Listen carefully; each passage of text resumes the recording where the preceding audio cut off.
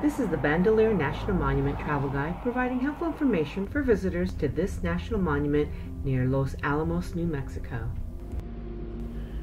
Bandelier National Monument is over 33,000 acres of rugged and beautiful canyon and mesa, along with 11,000 years of human history, which include petroglyphs, dwellings carved in rock cliffs, and standing masonry walls. In this video, we'll be showing the main area of Bandelier National Monument, Frijoles Canyon. Look out for our next video on Sinkawi. Welcome to Hipfig. If you're a travel enthusiast, then join our community by subscribing to this channel. This is the Los Alamos Travel Guide series. This episode is the Bandelier National Monument in Los Alamos, New Mexico, helpful travel guide for visitors. Bandelier National Monument has several areas to visit, but the main area is Frijoles Canyon.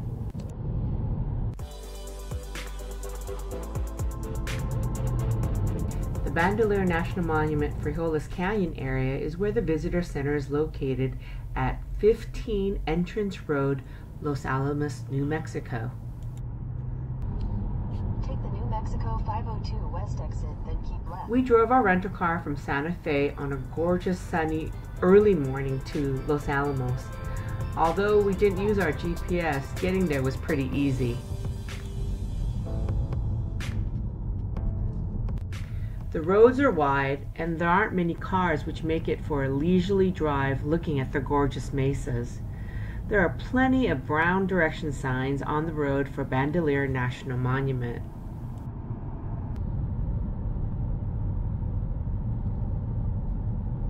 Use the right two lanes to take the New Mexico 4 ramp.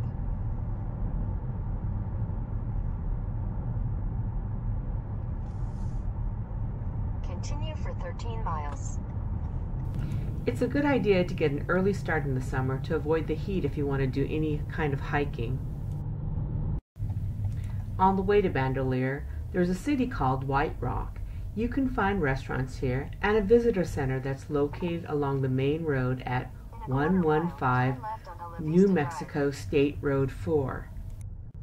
The White Rock Visitor Center is open from 8 a.m. to 5 p.m. mid-May to mid-October, and from 10 a.m. to 2 p.m. mid-October to mid-May. It's usually open 7 days a week and open most holidays. The White Rock Visitor Center offers restrooms, a small gift shop, and you can catch the shuttle to Bandelier Monument, Frijoles Canyon. Bandelier operates a required weekday shuttle service mid-May through mid-October due to the limited parking at Frijoles Canyon. Between 9 a.m. to 5 p.m. shuttles run approximately every 30 minutes on weekdays and every 20 minutes on weekends. Bandelier also offers a free weekend and holiday shuttle, which is an option for weekend visitors, not a requirement. If you plan to drive up to Frijoles Canyon like we did, visit early in the morning or late afternoon. The busiest times are usually 10:30 a.m. to 2:30 p.m. The parking lot does fill up pretty fast between these times, especially in the summer months. And when parking lots are full, vehicles can be turned away.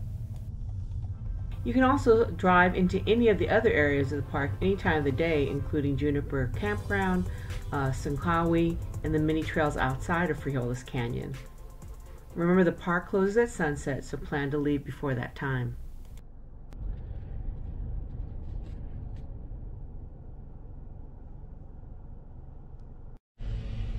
Hi. Hello, how are you today? Good, how are you? Oh, looks like you're covered. Excellent. Give that back. Once we arrived at the entrance of Bandelier National Monument, there's an entrance fee which needs to be paid at the Adobe entrance building. The passes are all valid for 7 days and include access to all areas of the park, including Sinkawi. Entrance passes do not cover camping fees. A car fee with all passengers is $25. A motorcycle pass, which includes up to 2 people, is $20, and those cycling or walking in who are older than 16 is $15. All people 16 and under are free. There are several overlooks driving down to the canyon. We recommend stopping at Frijoles Canyon Overlook for a wide shot of the canyon. Driving down to the canyon, we saw lots of terrain change with more trees. When we reached the Frijoles Canyon Visitor Center parking lot, it was already full. If you come during the busy time, you might consider taking the shuttle from the White Rock Visitor Center, which has a stop right in front of this visitor center.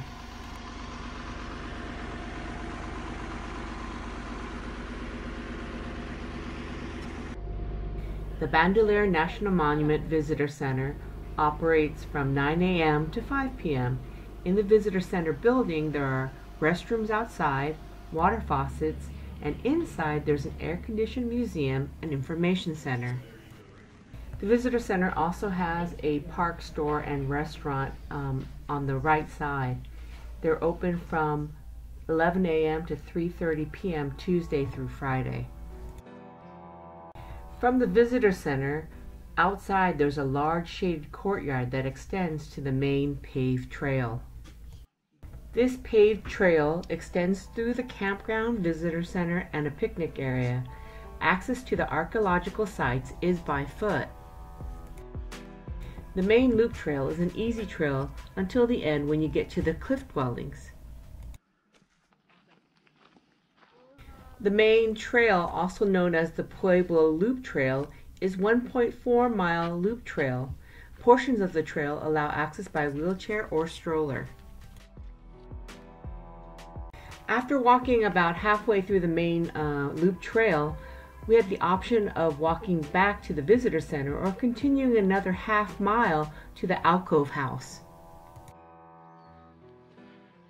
The Alcove House, formerly known as a ceremonial cave, is located 140 feet above the floor of Frijoles Canyon. What makes this section of the National Monument special is that it's the ancestral and traditional lands of at least 23 tribal nations, including the Hopi, Apache, Navajo, Sandia, Isleta, and Laguna, just to name a few.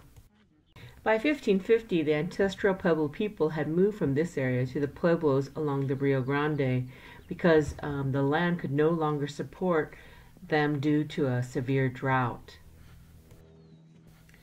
The first area you see is the village on the canyon floor, which was probably ideal for summer. It's closer to Frijoles Creek, and the crops would have existed on the canyon floor.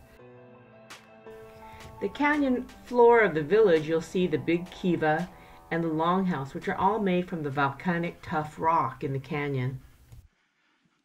We continue to walk to the Alcove House, formerly known as the Ceremonial Cave, which is 140 feet above the floor of the Frijoles Canyon. The walk up has steep stairs and can be hard in the heat. Make sure to bring plenty of water and take your time going up. Once home to approximately 25 ancestral Pueblo people, the elevated side is now reached by 4 wooden ladders and a number of stone stairs. In the wintertime, because the caveats face south, the canyon wall would catch a lot of sunlight and is typically 13 degrees warmer than the canyon floor. In 2001, the caveats in Los Alamos were listed among the most endangered places in New Mexico by the New Mexico Heritage Preservation Alliance. The park allows you to climb some wooden ladders into many of the caveats or cave dwellings. There is an additional mile round trip that leads to the Alcove House, which is reached by climbing 4 ladders and a number of stone stairs. In the caveats, you can see blackened ceilings, which is due to soot from fire, and that they think it's done purposely to seal the crumbly volcanic tuff so that it doesn't keep falling on the floor. Did you know there were actually 245 ground level rooms in the village? They say that some of it was for guests or almost like a hotel too. You can see in the longhouse, for instance, rooms stacked 2 or 3 stories high with the same architectural style used by the Tuyuani. But unlike longhouses, they support holes for roof beams so that the rooms can be stacked. 16. A guided ranger tour is available for the main loop. The topics will vary. It's usually about an hour and a half, and it starts at the visitor center. Please check with them for information. If interested, there's also 70 miles of backcountry trails available for day or overnight foot trail. There's also a guided tour for the backcountry with a ranger. Check at the visitor center. You can also pick up a $2 trail guide at the park store to learn more about the sites along the trail that have descriptions of the stops that are numbered 1 through 21. This attraction will take you 2 or more hours depending on your interest. You can also combine your visit with the Valles Caldera National Preserve or the Manhattan Project National Historic Park.